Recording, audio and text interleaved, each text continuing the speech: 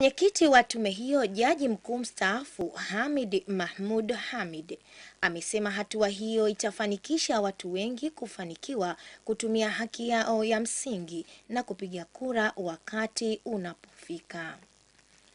Akizungumza katika semina ya wadau ya uchaguzi wa makundi maalumu wa wilaya ya Micheweni, amesema tume imepanga utaratibu maalumu wa kuondoshea usumbufu kwa wananchi wenye mahitaji maalumu, wakiwemo watu wenye ulemavu, wajawazito na wanawake wanaonyonyesha wanapofika katika vituo vya kujiandikisha.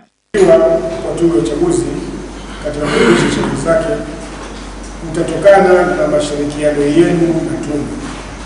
Hivyo tunakuombeni kwa mara nyingine tena muendelee kutupa mashirikiano kila inapohitajika ili tuweze kutekeleza uchaguzi wa salama na amani.